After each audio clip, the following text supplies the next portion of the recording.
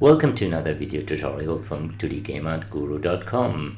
Today I'm working in Inkscape and I'm taking the character from an earlier tutorial, the caveman. With the improved capabilities of Inkscape, I would like to show you how to take him from there to something like this, with more detail, more shading, smoother blurs, and overall more depths. Before we do that, there's one main question you should ask yourself. Will I be able to see this additional detail? Because it's easy to add more and more detail into vector graphics that you can scale up to insane sizes on your big monitor, but will the art actually show it in the game? So for that, I took our high-res caveman and turned him into slightly smaller size, which is still pretty big for pixel standards.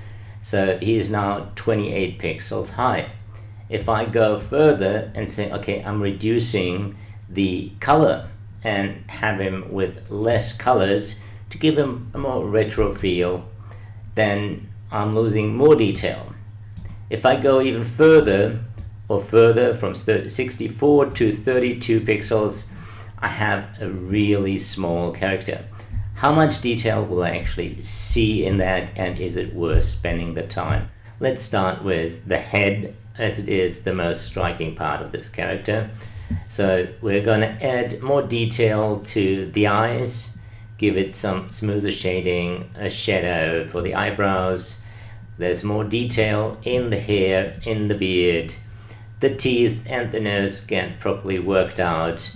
We have shading and we have smooth highlights. Unlike previous tutorials, I'm not going to create everything from scratch, seeing all the elements are already in place. I'm just going to separate them and work on the ones that are the most important. In this case, we start with the eyes and the eyebrows. Let's start by creating a clipping group. I take the darkest part of the eye and make that a clipping group. I copy all the other elements, cut and paste them into the group. The advantage of that is if I now blur the white of the eye, the blur does not go outside. Let's duplicate the shape and turn black, update the opacity to something a little lower, and use this as our shadow from the eyebrow to give the eye a little bit more depth. Next up, we add a little bit more detail to the eye. I'm adding more blurred circles with a slight gradient and a highlight for the white part of the eyeball. Rather than repeat the process, I just duplicate and mirror. One of my pet peeves when creating eyes this way is that people forget to move the highlight so it matches the other eye. So there we go. And we have a more shaded eye. Let's compare it to the original, which was rather flat. We now have something that resembles a Pixar style eyeball. Let's continue with the eyebrows, and we redefine their shape just a little bit, make them look more interesting. And the easiest way to do that is add a tiny bit of detail. You don't need much. For the hair, I'm gonna create a simple shape, just 4 nodes that I'm gonna give the color of the eyebrow and make it a little lighter, remove the stroke, and then add a gradient to that. I can then go in and duplicate it and place it. You want to create variations in the angle and the size, and add a darker color for the bottom of the eyebrows. After that, we go in and change the color of both eyebrows and tint them a little bit darker towards the bottom. Let's turn the other layers back on and see how the eyes work within the whole design. I added 2 deformed circles to indicate some eyelashes.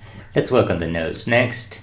I'm taking the base shape, blur it, duplicate it for more highlights, add nostrils, or 1 nostril on that side, duplicate the highlights, add some more detail with just transparent little circles, add a little bit of a shading below the nose and a shadow that the nose will cast on the beard. Let's continue with the face. Again, blurring the shapes we already have in there. It's a matter of adjusting the colors. I prefer the multiply as it mixes with the background.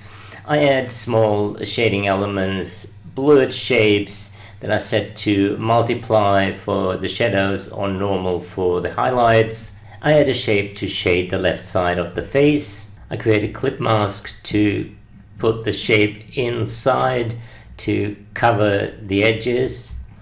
And then I'm going to do the same thing with the ear. I use a darker shape as a clip, put the lighter shape inside, add a colored shape and blur the existing elements, set the darker parts to multiply. Let's continue with the hair. It's lacking detail at the moment, so we're going to add a simple shape here. It'll be one of the versatile shapes to be used all over. I just adjust the colors to match. After that, it's a matter of duplicating, adjusting the size, the rotation. Variation is the key. I'm duplicating elements from the eyebrows as detail for the beard, adjust the shape of the beard a bit, add some darker parts to it, and get more detail in the beard. Continuing to do the same thing for the hair. Take the existing elements, blur them, and add new elements to it. A lot of the time it is duplicating elements we have created once, pretty much recycling as much as possible. Adding a few simple shapes usually does the trick. A little bit more variation, sometimes you need to do a new shape, but most of it is working with the existing shapes, adding a gradient or adding a shape inside for shading or highlights. Let's do the mouth and then we pretty much have our face covered. I make the main shape a clip mask, put the teeth inside, modify them, add a little bit of a tongue, add some shape for the lips, a few highlights there, a little bit of variation, not to make it look too boring, and we are done. By blurring the existing shape, adding a little bit more shading, working on the details, we managed to take the rather simple head of the initial caveman to another level with a lot more detail and very little effort. Even though I was planning to do the whole caveman in this tutorial, I will leave it with the head for now, and the next part will follow soon.